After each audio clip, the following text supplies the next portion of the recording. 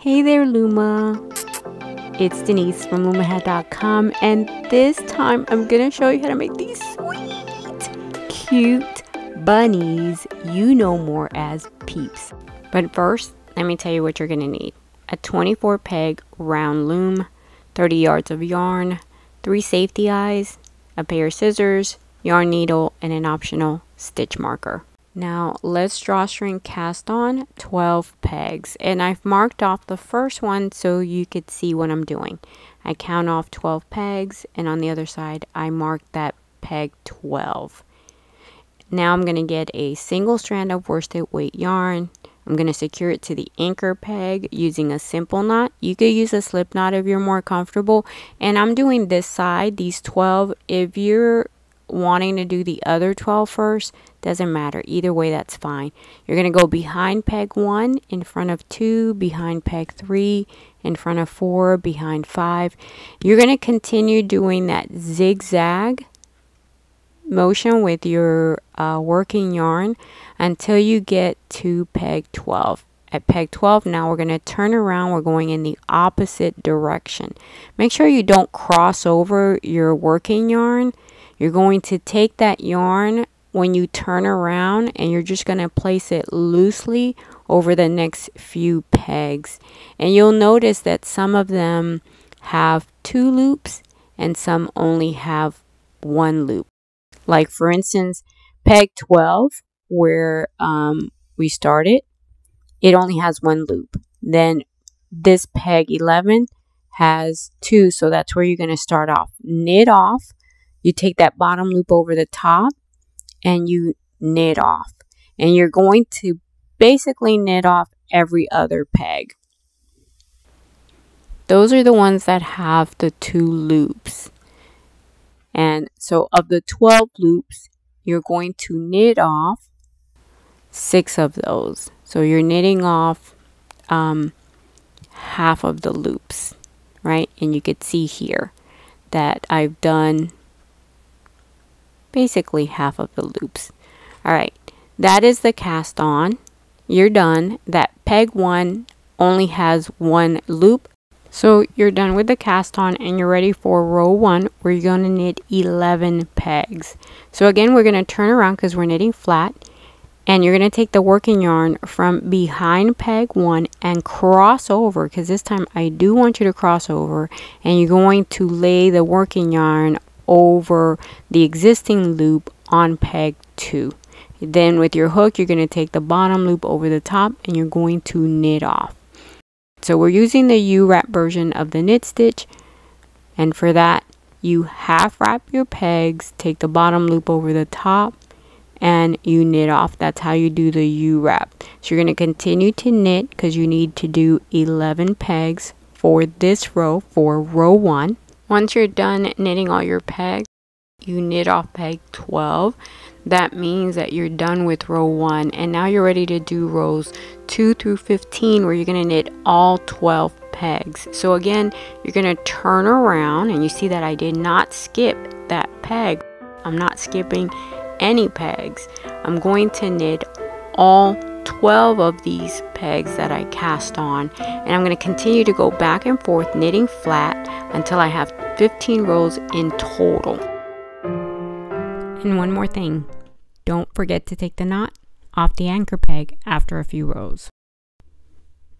Once you're done with those 15 rows, then you're going to take the working yarn and stretch it to about 4 pegs, more or less, and cut the working yarn. Then you're just going to place it behind, like inside the knitting loom, and don't worry about it. Just let it sit there. We're going to come back to it in a little bit.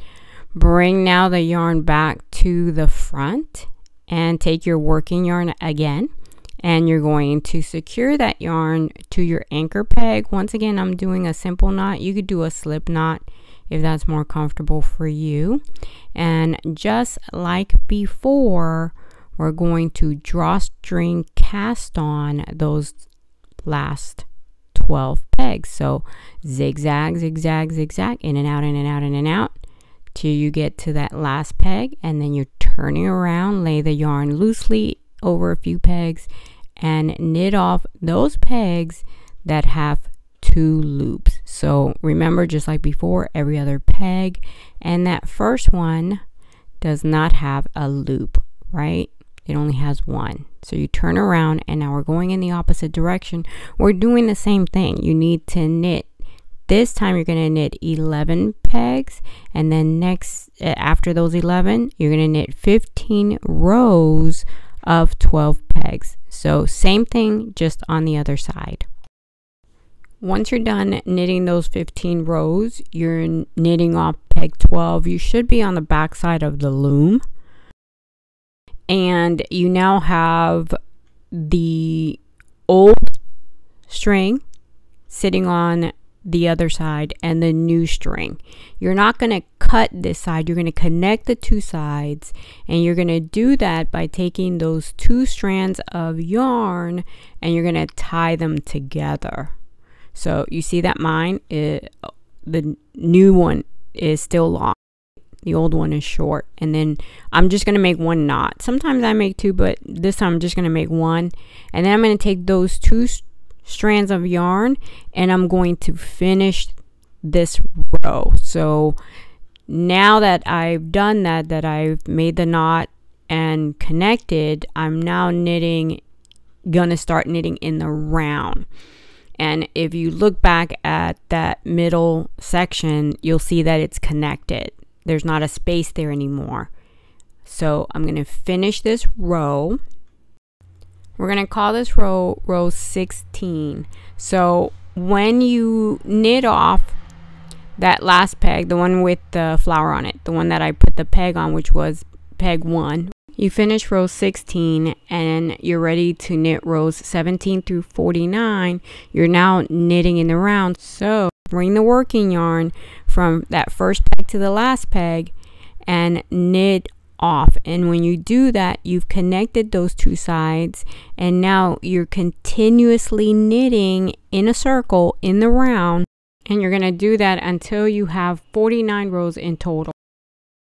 Now, as I'm finishing that first row, when I go to the back, I have those 2 pegs that are doubled up. No problem, just knit them off. When you're done knitting all your rows, then you're ready for the hacked drawstring cast off of those 24 pegs.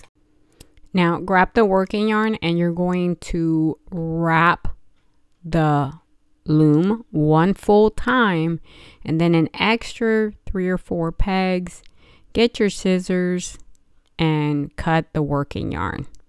By the way, I wanted to show you on my scissors, I use what's called a scissor fob. It's right here. I have a pattern for it, and it holds my needle that I'm going to use with the project, and it's super convenient. I'll put a link to this pattern in the description, and it has these cute little beads at the end, and it keeps my scissors, these small scissors, always available, and my needle always available with my scissors. I use this every day and I love it. All right, now back to the project. That was a small commercial that I just kind of sneaked in.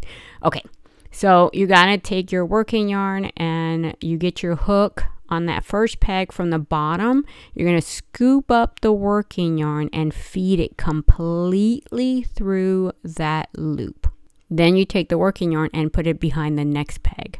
Bring it back in front under the existing loop. You're gonna, from the top, scoop up that working yarn and feed it through.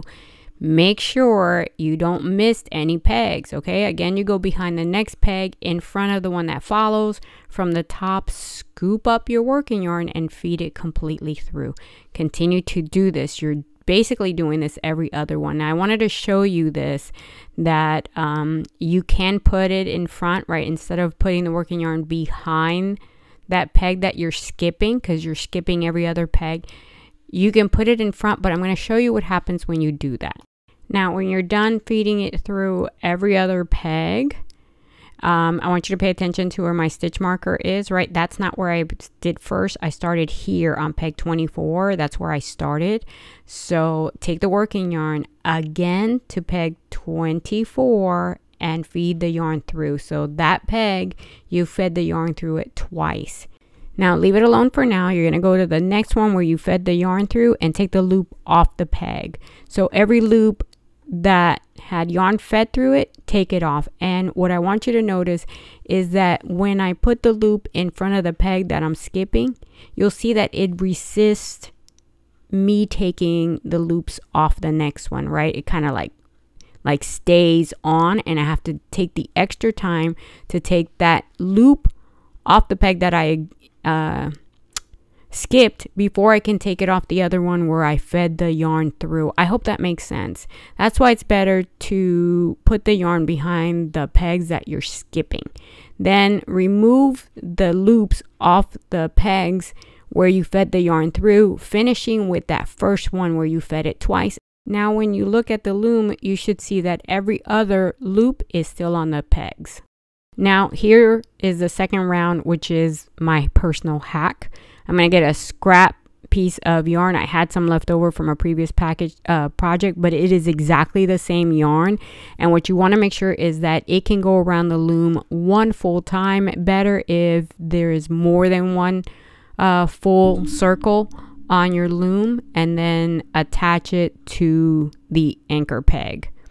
And then you're going to take that working yarn and you're going to go behind that first peg, which is now empty because you took the loop off. You already worked that peg.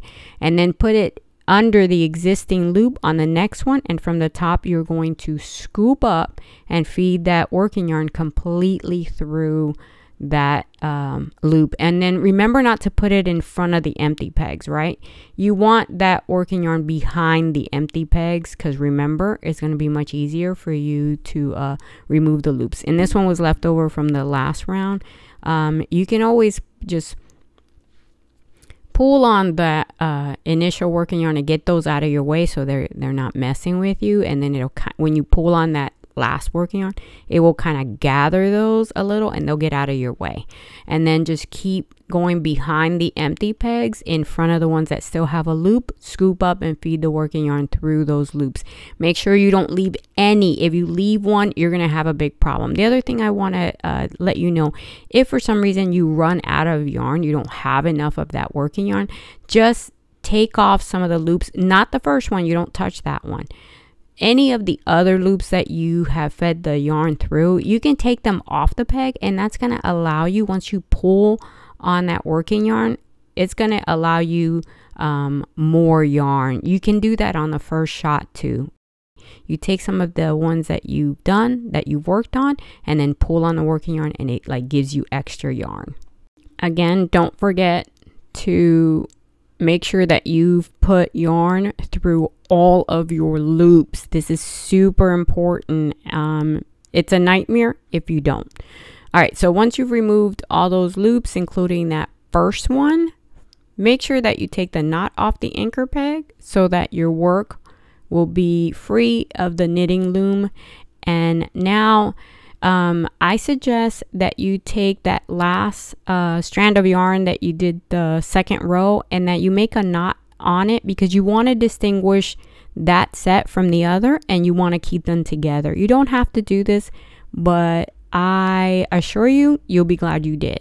Okay, so you have that first one that's going to be a bottom, and you'll see when you go to close, there's 2 layers. So put your loom aside, you'll get it for your next project. And now you're going to stretch those stitches. Stretching the stitches is super important because you could see the difference. Look, these are 2 sides, and you can clearly see the difference between the side where you stretch the stitches and when you did it. They look totally different, right? These look like ladders, and there's like a distance, and then these look like they came together and they look like little V's. So make sure that your whole project has been stretched so that your stitches look appropriately. You see how they even curl when they're not stretched? That's because you use the U-wrap version of the knit stitch. It's still, no matter what stitch you use, it's best that you stretch those stitches. So now your little guy should look like some really long torso pants with really short legs. But actually what looks like little short legs, those are the ears. And then this other end is the bottom, which you want nice and flat, which is why you have a 2-layer cast off. And this was the last layer that's going to go on the top, and then this is the first one that you did. Pull on that cast on because you want to start closing, and you want those loops to gather and start closing. You see that some of them are not going to participate too well. Just pull on them a little bit and they will start to close. You don't want to close completely because you want to put these strands of yarn inside, you know, and to kind of hide them so then you can cut them. So close it a little. I kind of overdid it here because, again, like I said, you want to take this long strand of yarn and you want to put it inside of the bunny.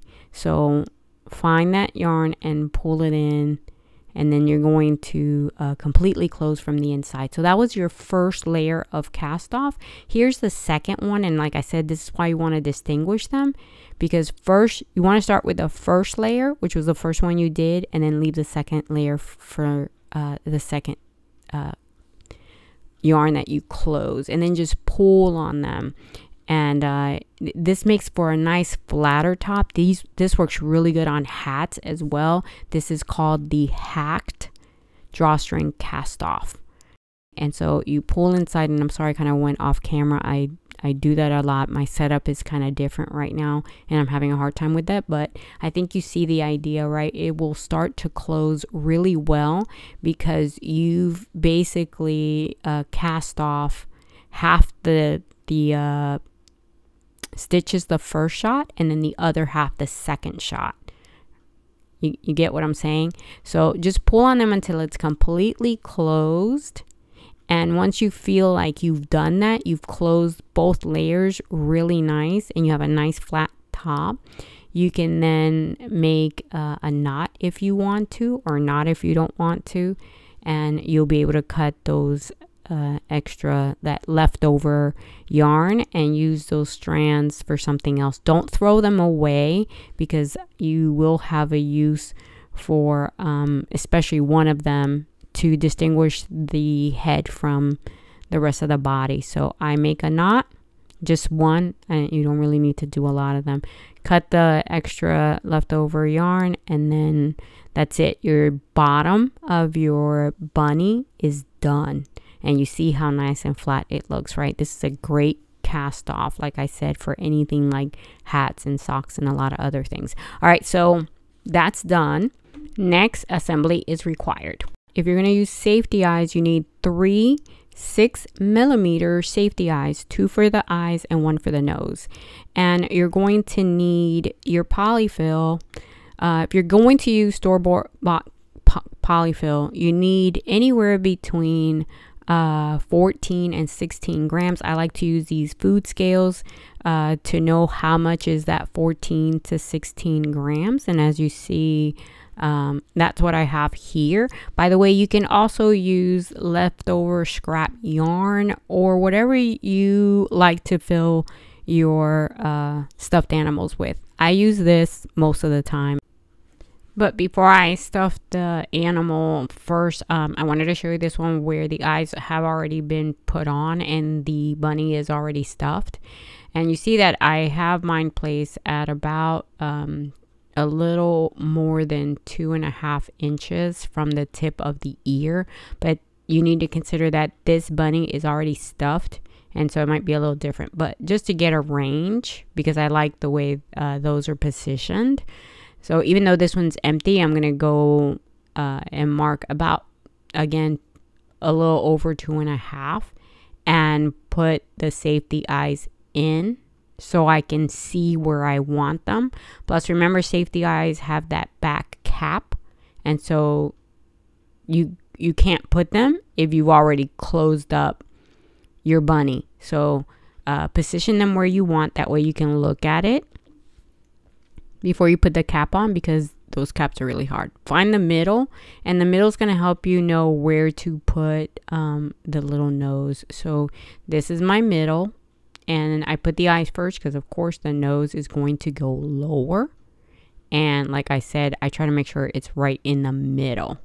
And so once I have them where I want them, then in your case, you could go ahead and put the cap on. I'm going to fill it first to see if I like where they're at, because it is going to look different once the polyfill is in than when you're looking at your bunny flat. It's going to change the position. So I more or less know where I want them. I took them out. You can put the little cap on. Just remember that when you put the cap on these safety eyes, they're super hard to take off. And once you've put the body in, then try to shape the little bunny so that it looks like a bunny. Don't just stuff it and like you're done. Try to shape your bunny so that he looks correct. So now I see what my bunny looks like. I put my eyes back in, as well as the nose. And by the way, you can embroider the eyes and nose, or you can even use a little piece of black fabric, or you can use some little tiny pom-poms. Okay, so this is how you put that cap on a safety eyes. For those of you that have never used them, this is how you can cap them. And if you want to feel a little more secure about them, you can add a little bit of glue, hot glue gun in the back before you put the cap on, and then forget it. It's like it's never ever going to come off.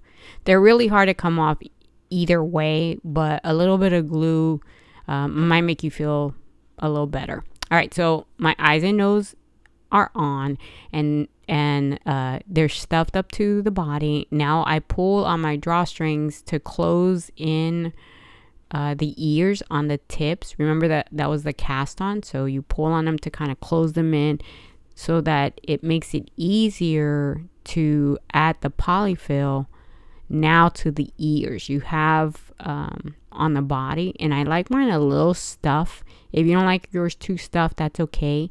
And if you feel that you see too much of your polyfill and you want to do 2 strands when you knit the bunny, you can do that too. I feel comfortable with this 1 strand of yarn that I knitted my bunny with.